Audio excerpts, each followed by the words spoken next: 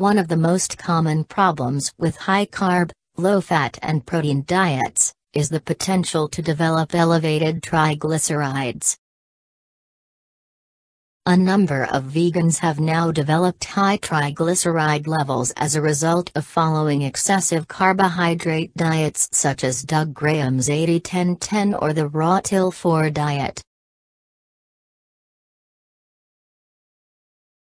Triglycerides are a type of fat found in the blood.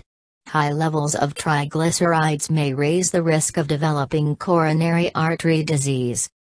Elevated triglycerides not only significantly increase your risk of heart disease and stroke, but may also be a sign of health problems such as obesity and metabolic syndrome. Evidence from a statement released by the National Heart, Lung, and Blood Institute suggests that very high intakes of carbohydrates, greater than 60% of total calories, are accompanied by a rise in triglycerides.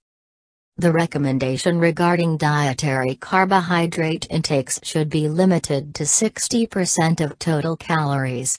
Lower intakes, for example 50% of total calories from carbohydrates, should be considered for persons with metabolic syndrome.